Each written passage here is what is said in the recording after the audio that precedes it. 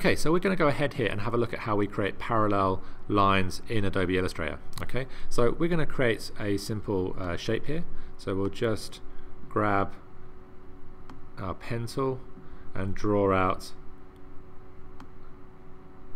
a simple shape, and we can come back in and modify, so just press escape there to deselect that, come back in and modify our curve just so that we're 100% happy with it.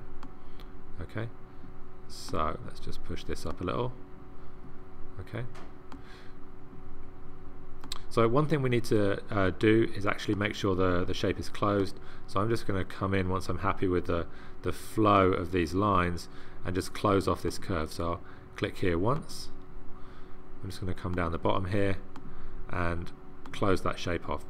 I'm going to have a single line when I finish this off, but I just need to be able to align my paths outside that shape as I'm building this. So I'm going to align my stroke outside the path, and then I'm going to come to my appearance panel and add a new stroke. So in my appearance panel down here at the bottom left, I can add a new stroke and I'll give it a different color. Okay, and I'm just going to drop down the width of that stroke a little so that I can have one stroke sitting on top of another, and then I'm just going to drag this out because I need to keep jumping between that panel and my stroke panel. Okay, and now I'm going to align that stroke outside. Actually, let's just make it a little bit smaller, and then we'll come in and add a new stroke.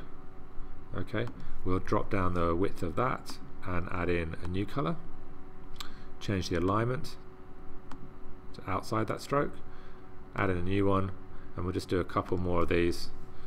Okay, align it to the outside, change the color, and then we have our parallel strokes. Okay, so at the moment the parallel strokes are just one single stroke on a line. I want to make those into their own individual shape so that I can manage them a bit more clearly. And there's two ways that you can do this. One is to grab a rectangle tool, okay, and I can drag a shape around it. It doesn't have to be a rectangle, it can be any shape. Okay, and then just select those two shapes and go to Object and then Clipping Mask and Make. Okay, and now with that rectangle on, I can come in here and I can adjust which part of my parallel lines are visible. Okay, so that's one way to make the parallel lines. The other way, if I just take a couple of steps back to before I had my shape there, is to actually break this apart, which gives you different type of control over the lines and allows you to kind of work with them in a different way. So I'm going to break this apart. So I'm going to go to Object, Path, Outline Stroke, and that outlines my stroke. Okay, and then I'm going to go to Object, Path, Outline Stroke again, and it's going to outline all of my strokes. So let's just make sure we've got all these selected, and we'll outline all those strokes, and it's grabbed them all now. You can see all those are outlined, and then I'm going to go to Object, Expand, which is going to make those all independent.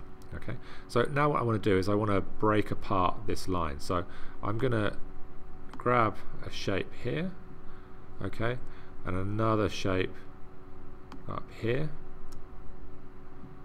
Okay, let's just join those together. So we've got two shapes here which I didn't give a fill, but basically these two shapes, and I'm just going to change the angle of this up here so it kind of matches the angle of this shape a bit better.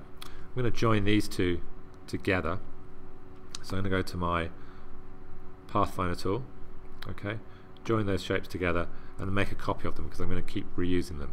Okay, so now I'm going to select the shape behind, chop that out, paste in this shape, select the next line behind, chop that out, and I just have to move that back. So I just did Command and the left square bracket, or Object, Arrange, and send backwards. Okay, then I'm going to paste it in again, select the green line, chop that out, send that backwards. Okay, and then paste it in again and chop that out, and then send this to the back. So now I have those four shapes and they're grab the move tool rather than the direct selection tool, and now we have 4 perfectly parallel shapes that we can then go ahead and work with. And we can also, because they're parallel and individual shapes, we can break them apart. So if that suits the project you're doing, then that could work quite well. It's quite nice being able to have the different shapes to work with.